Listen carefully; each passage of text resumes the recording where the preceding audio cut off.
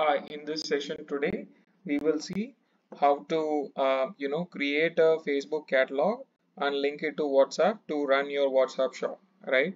So it is a three-step process. The first step, ensure that you have filled in all your compliance details in the WhatsApp settings page in our portal, right? In the second step, you come to business.facebook.com, select the right business account with which your WhatsApp is linked. Then you will see this option called commerce. If you don't see it, select all tools, search for commerce. Here you will see under sell products and services category, you will see commerce. Click this and then again select the right business account. Here you will see I have an option to add catalog. Select this, select e-commerce as the category, select next. You can give the template a catalog name. Here you can see it WhatsApp catalog, just for your reference, and then select create. So basic catalog entity will be created. Now you click view catalog. Once you are in that catalog page, you will see on the left sidebar data sources. Click this and then ensure that you select the second option, data feed, and then select next. Here it will ask for you have the template or the file. You select yes and then move forward. Here you can see multiple options. Click use Google Sheets. This is where you should use the link given by Hello24 like this and then paste it here, right? And then click next. It will ask for the sync frequency.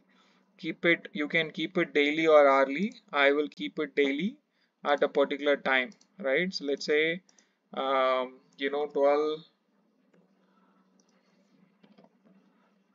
p.m. at the noon, right? And select your appropriate time zone and then select next. Here you should ensure that the default currency is same as your store currency, else the WhatsApp will show different currency entered here. So this step is very important. Just make sure that whatever you are selecting is the right frequency of the store, right? And then save and save the feed and upload, right? Once you do that, immediately it will start syncing.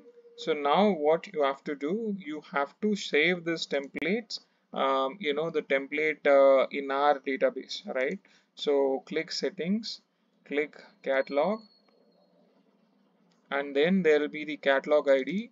You select this, copy it, and paste it in our portal. I'll just show that in a moment. Just go to our portal.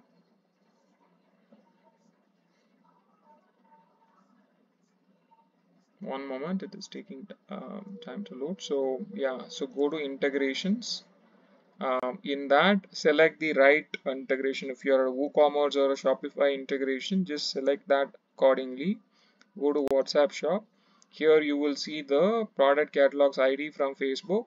Just select this and paste it here and click save, right? So you have successfully connected Facebook catalog to WhatsApp in our platform. There is one final step remaining, which we will see how you can use the against this template ID again to connect in the WhatsApp manager, right? So that we will see in the next video.